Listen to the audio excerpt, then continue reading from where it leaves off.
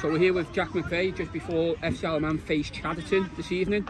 Jack, what are your thoughts ahead of the game tonight? I know it's going to be a tough opponent, they're fourth in the league, but on the form table they're quite close to FC Isle of Man. Yeah, I think on any day we can compete with anyone in the league really. It's just, you know, over the whole season it's trying to keep the availability of everyone together, and that's probably what lets us down mostly.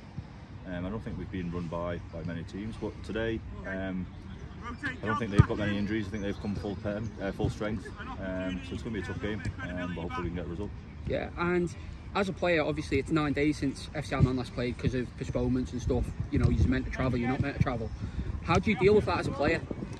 Well, you just got to get on with it. I don't think there's any choice in the matter really. You just got to try and be available, and if you're lucky enough to you know, have the work that lets you get the midweeks off, or you got holidays or whatever else, you can put yourself up for availability and get picked. You just got to try and keep the body, you know, as well as you can. You know, ice baths, recovery sessions, whatever you have to do to get going for the game. But like you said, there's 8 games in whatever it is, 20 games. It's a bit unheard of really.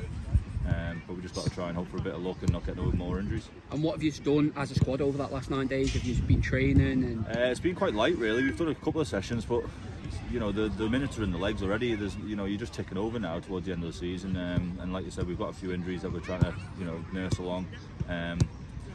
So we just don't want to go through thorough, hard sessions to pick up any more injuries. So it's just kind of get the season over and done with, and try and pick up as much results as possible really. All right, cheers for your time, Jack. Yeah, no problem. Thank you. Cheers.